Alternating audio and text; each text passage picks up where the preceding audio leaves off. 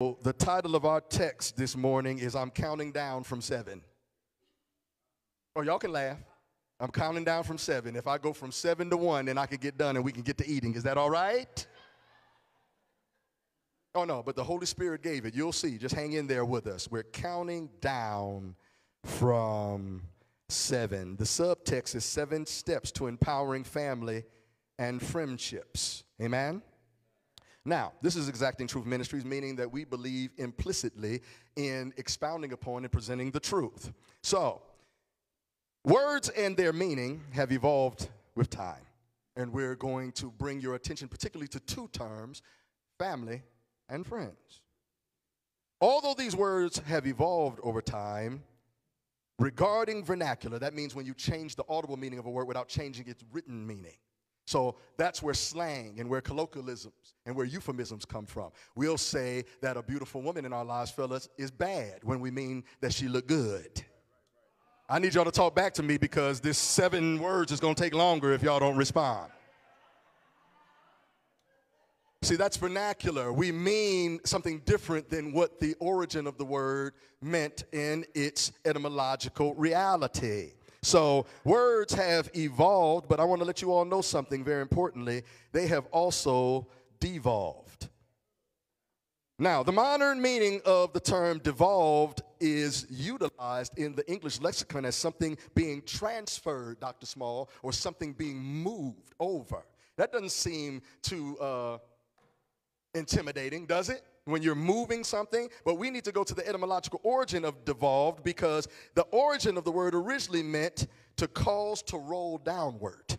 And unfortunately, our understanding, at least how we represent and we walk and manifest regarding these 2 terms, family and friends, in many senses.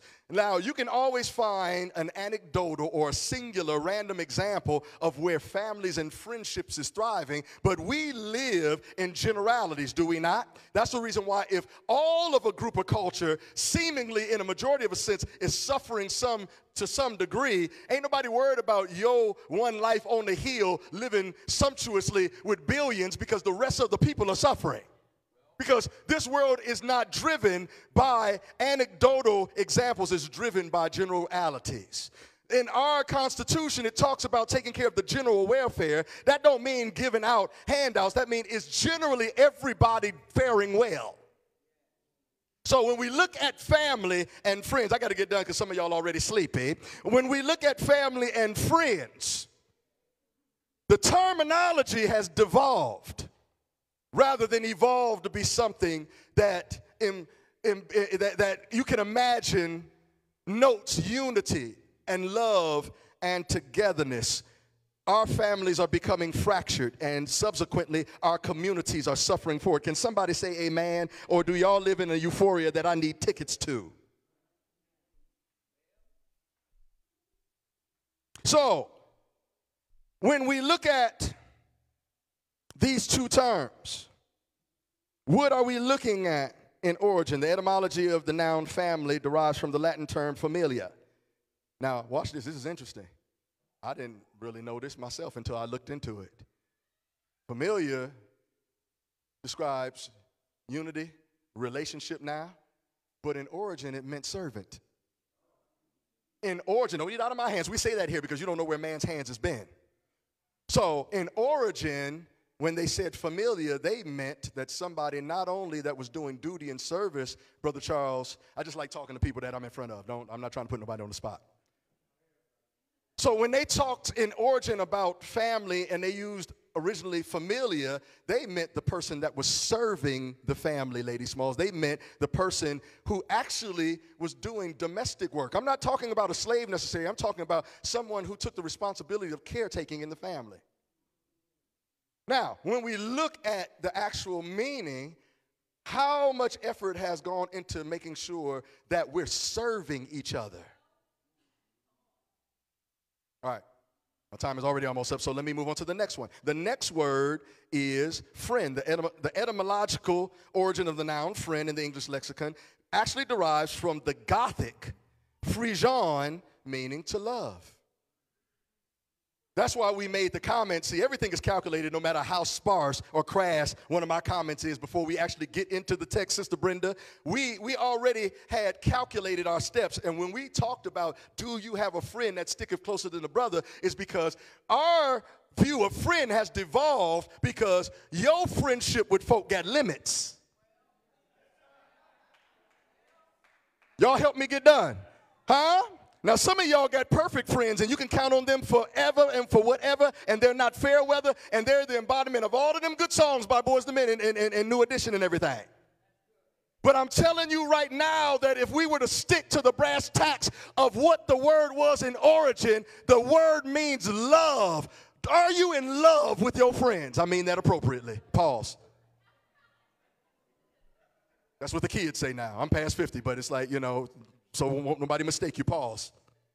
Are you in love with your friend? Some of y'all like, you looking at your spouse. Are you in love with your friend, baby? Do you love your friends? Do you love them better than me? When we're talking about love, we're talking about from the Greek agapeo. That is the Most High's love, as was spoken of in 1 Corinthians chapter 13. That's not our emotional love or how we feel. It's the reason why transliterally the scholars picked charity when they transliterated the Greek into the English, because charity means to give of substance of yourself voluntarily. So when you say agape, his love doesn't just emote or feel, his love gives.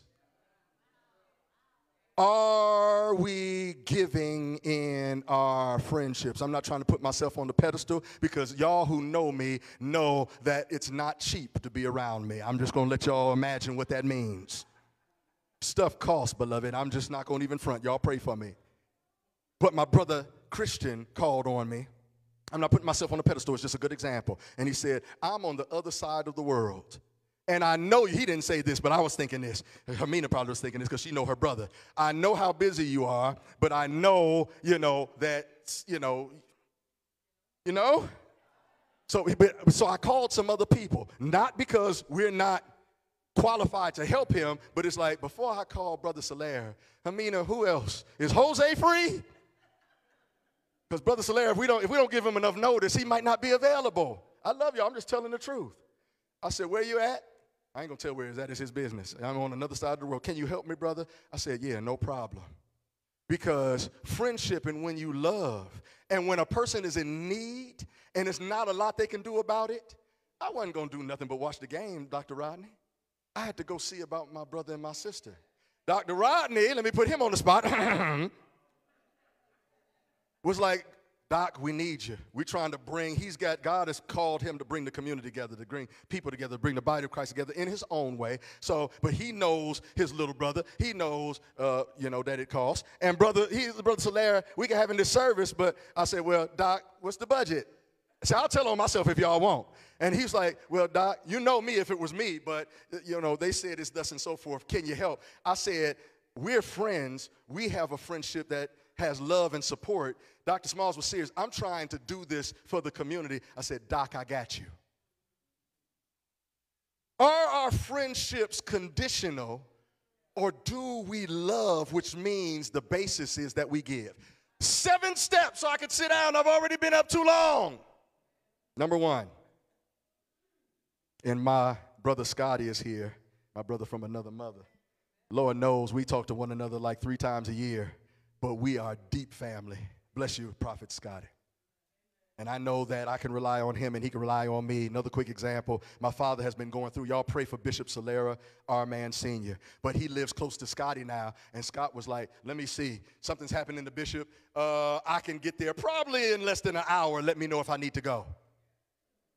Somebody, and he's astute, high stature in his job and position, blessed man of God, but he was ready to drop everything. Said, you can't be there. Your father's in another state, but I can get to him if you need me to get to him. See, that's a friendship. But a lot of our friendships, let me check the schedule. I don't like how. Y'all see my phone? Ain't nothing put up on my phone. But we real good at acting like, this thumb ain't swiping nothing.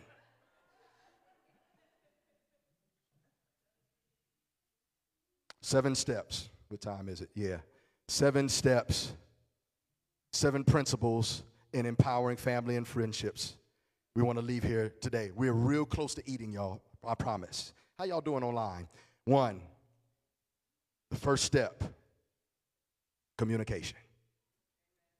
In the Hebrew book of Isaiah, chapter 1, a young messenger of the Most High, Isaiah, the prophet, was raised up to address the grave missteps and rebellious disposition that the chosen nation of Judah had adopted, which, placing it mildly, placed Judah in a strategic disadvantage, notably with nations such as the emerging world power, which was Babylon at that specific time. And no different than today, the leaders of households were directly culpable in the decay which placed Judah at this market disadvantage with Babylon, for example, before the 70-year captivity. Beloved, our communication needs help. I'm going to move on to 2 because I got to sit down. But we can sit back and act like our communication is perfect, but our children are saying in this day and time, they don't want to get married because they're looking at our relationships. Can somebody say amen? I got a true message. Y'all should have danced during the opening praise. I'm not going to dance you. My actual ministry is a teaching ministry, as you can see. So I'm moving on to 2, but y'all, let's just say and be humble. That's one of the numbers. Nene, that's my little sister. Can we just say that we need to communicate better? We all look cute now. Y'all got on y'all makeup, and I got on all this blue polo, and I wore these for Pastor Smalls back to the motherland. But I want to let y'all know right now that all of our communication could use some work. Can we talk about on a ministry scale, since we're multiple ministries in this house? That's why some of us got some of the best singers in the city, but we ain't got ushers. Usher. That's why some of us got super ushers, but we ain't got a musician to save our life. Some of us is in between pastors because the communication has an issue, and that needs to change and improve on every scale. SpongeBob know our kids better than I'm going to 2. 2. Where is 2?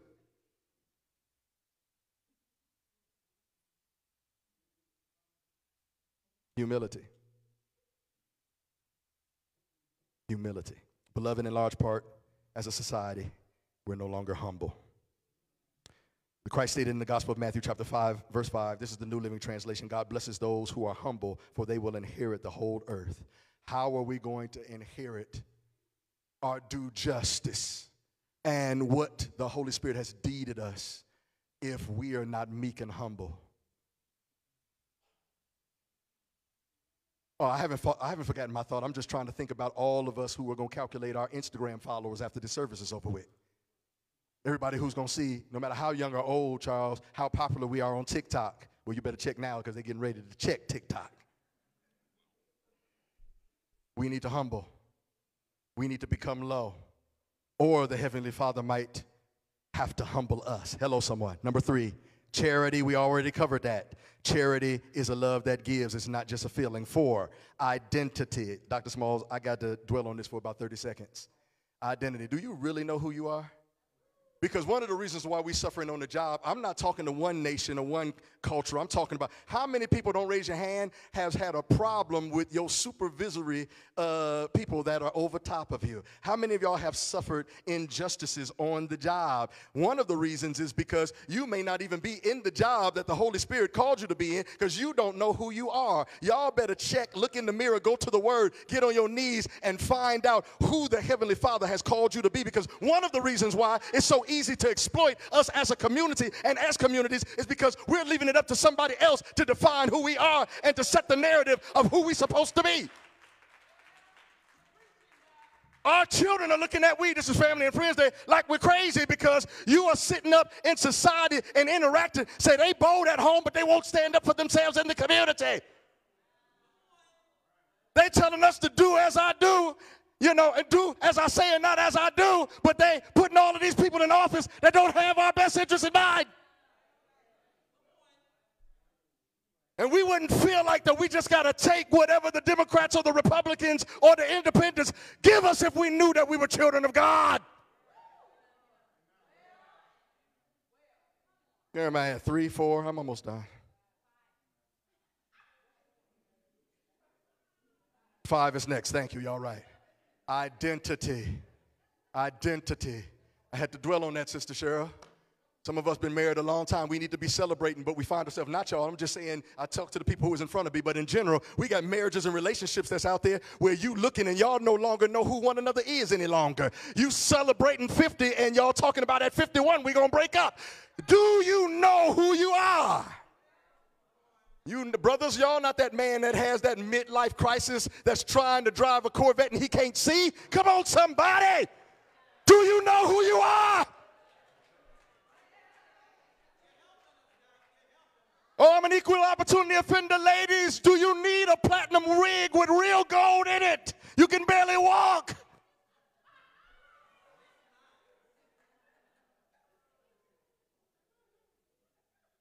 I'm not telling you how to live.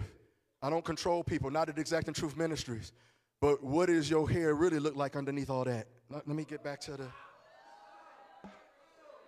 No. I know some of y'all ain't going to want to break bread with me right now, but I'm just saying, ladies, I'm not trying to control y'all, but some of us a long time ago forgot who God made us. Trying to get along with Karen. Karen can be anybody. Y'all think it's just a certain hue of skin or whatever, but I've seen some men act like Karen. Let me move on to 5 before I get shut down. Sacrifice. That means it's just 2 more and we closing the service. John 15:13 NIV. Pastor warned y'all. Dr. Davenport warned y'all. I don't know how to act. Brenda would have warned y'all too if y'all had asked her. John 15:13 NIV. The Christ shares the following insight with his disciples. Greater love has no man than this, to lay down one's life for their friends. We need, now it's another side of this, Deacon Danny, we need to check our relationships because, yeah, we can ask ourselves, are we being a good friend, but are our friends being good to us? See, we often don't visit, Sister Karen, the duality of the role. Yeah, the only person you can change is yourself, so you should keep yourself accountable. But we also need to govern the friendships around us because some of the reasons why there's so much toxicity in our lives can be traced back to our companionship. Y'all done paid, let me just tell y'all. I'm speaking to somebody, this is going to connect in the Holy Spirit. I'm not trying to be deep or a prophet, but this is going to connect with someone. Let go. You're finished. Whoever that belongs to, you know it's you. Now let me explain. Because you about to go in spiritual debt and become spiritually bankrupt trying to support that friend that was never a good friend back to you. Do we have peers today?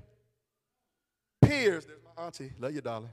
Peers are folks that meet you heart, mind, soul, spirit, and oftentimes even stature in natural life. They meet you where you are. Lady Smalls, you ain't got to always get him a ride if they're your peer. You ain't got to always lend you and Lady Joy, my blessed wife. Y'all connect after this. You don't always have to give them one of them sharp suits or whatever like that because they act like they ain't got nothing to wear. I'm not saying that we shouldn't be charitable, Brenda, but a peer meets you where you at. So many of us are drugged down because we drag in dead weight because they have no intentions of being your peer. So although you need to make sure you're a good friend, are people good friends to you? Oh my God, I'm about to dismiss. 6, unity. We got one more after this. This goes without saying. Together we stand and divided we fall. That has obviously become a cliche in this day and time. It only has lost significance because God's people require vision in order for unification to be realized. So we need to let the fathers go back to being the head of the household, ladies. Oh, I ain't afraid of none of y'all. I love you. I'm going to say it louder in case some of y'all had something wrong with your ear. We need to let the fathers become. God is the head, and then the man and the husband and the father is the head of the house. And then wives, submit yourself to your husbands. Why? Because he is supposed to be submitted to God. Don't y'all submit yourself to somebody who don't know God?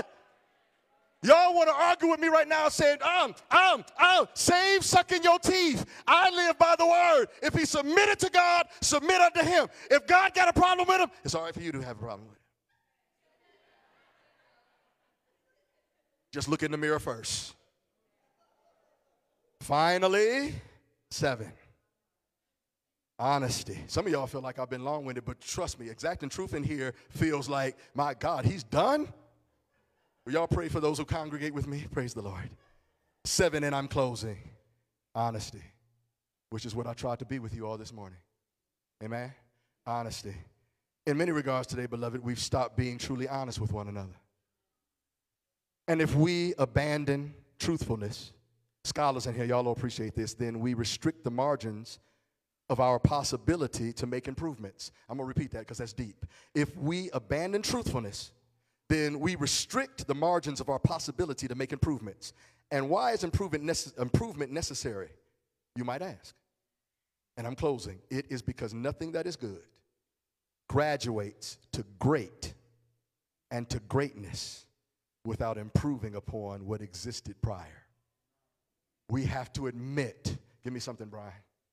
We have to admit that we have room for improvement. Oh, Lord, we just got through talking about honesty about 10 minutes ago. Can y'all humble now and use that praise on your lips and say, yes. Yeah, you're not saying yes to me. You're saying yes to your Heavenly Father. I could do some things better. I could love better. I could be a better friend. I could be a better parent. I haven't learned everything. I could be a better child. I could be a better sibling. Hello, somebody. I could be a better nephew. I can be a better niece. Huh? Yes, yes, yes. Are we honest with one another? Are y'all telling people what they want to hear? That's why some of us don't know who we are. Because someone who loves us, it's not that you're afraid of them. Some of y'all feel like, what's the point? They're not going to listen to me. You understand what I'm saying, baby Dominique? Daddy, I don't want you to feel like that. We got to pray together. Papa got room for improvement. I don't want my oldest daughter, she's back there. I don't want her to feel like, well, I love him, but I can't talk to him because he's not going to listen to me no way.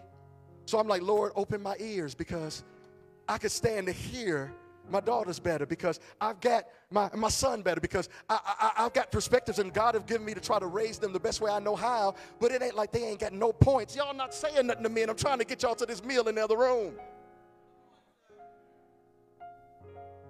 Don't close with pride. Don't be arrogant. Don't say I ain't got to listen to him because he's not my pastor. Y'all pastor might be in the room. We need to be honest. Do I look fat in this dress?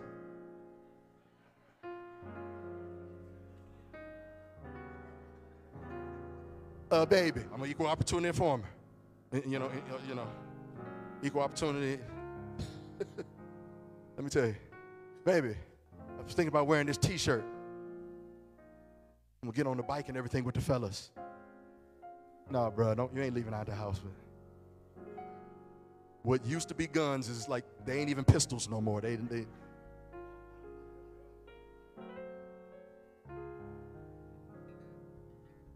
Okay, that's surface, and then we're going to ask you to stand. But Heavenly Father, are we open to hear him critique us about our relationship with him? Father, it don't seem like you heard my prayer, but you don't talk to me as much as you used to. Father, I put my request out that you save my children and they're in peril, that you remember my loved ones that's struggling with addiction, but it's like you haven't answered me. Are you willing for the Holy Spirit to respond to you? It's not that I don't hear you, but the first thing I told you is my same answer now. You keep asking me over and over again. Did you listen to what I said the first time? Stand on your feet.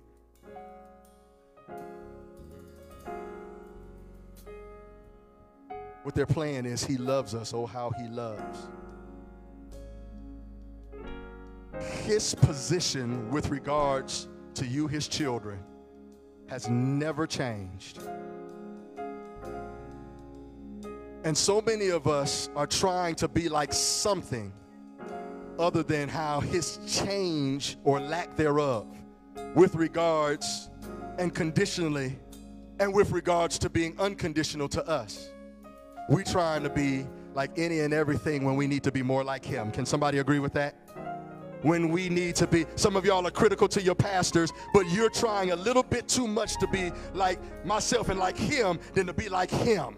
We're just trying to get y'all to look at him, look past me, because you're going to find some flaws. And we get stuck on one another's flaws when he called all of us that are flawed people to look to the one that is not flawed.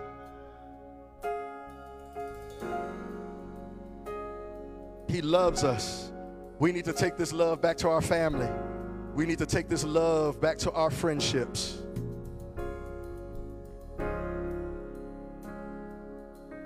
We got some inventory that we need to take.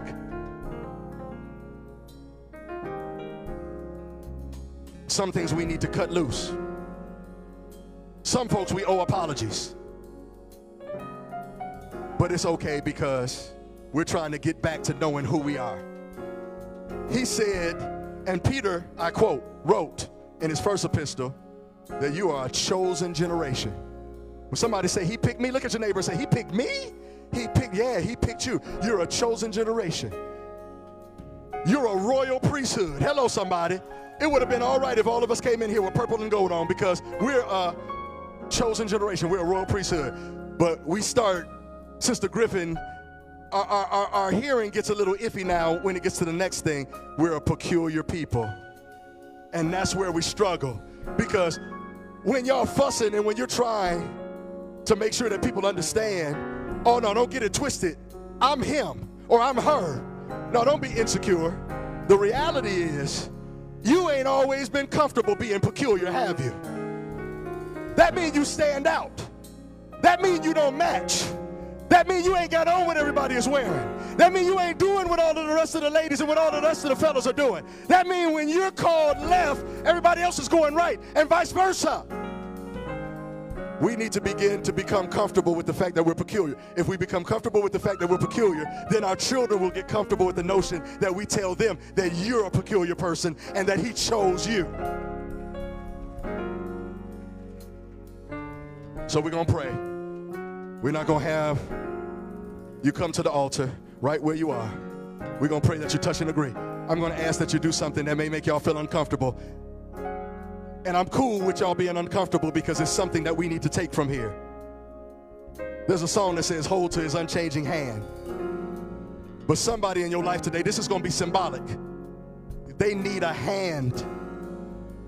And oftentimes a hand up. And our hands are in our pocket. So this prayer is going to be quick.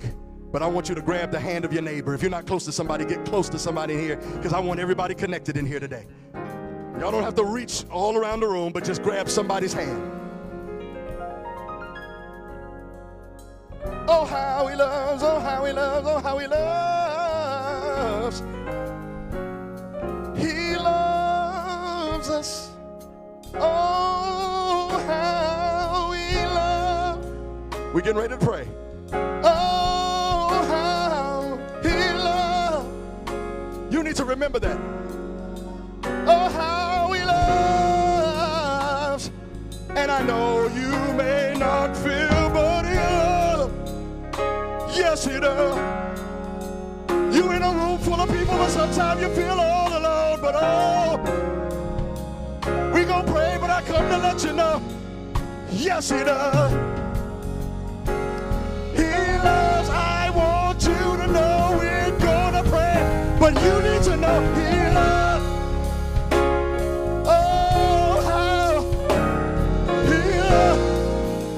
You may not always feel like it, but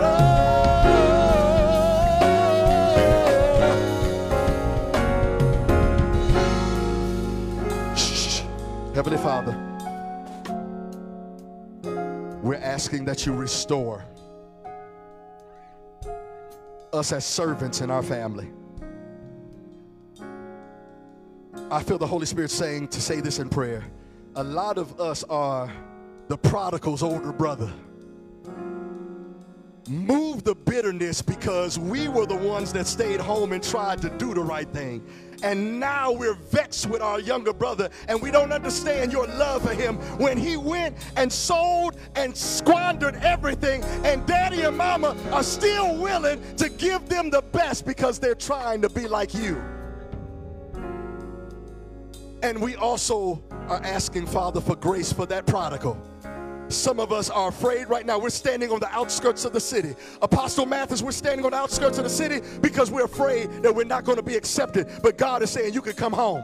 You can come home. Give us to be greater servants and the embodiment of the word. And Heavenly Father, we're asking that you allow our friendships to embody love, like you've loved us, like you gave your son for us, like you gave your son and he died for us, like we're getting ready to commemorate because of resurrection time. We're asking right now, you give us the strength. We can't do it without you.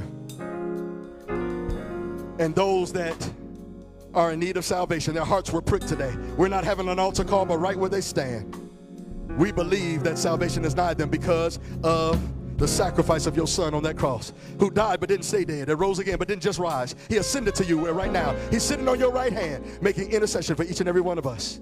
Receive them with grace. Give them your free gift of salvation and save them. The Greek is sozos, which means you protect and preserve them until such a time that you return for us, that we might live with you in infinite time. We ask these blessings in your son, the Christ's name, Yeshua HaMashiach, we pray.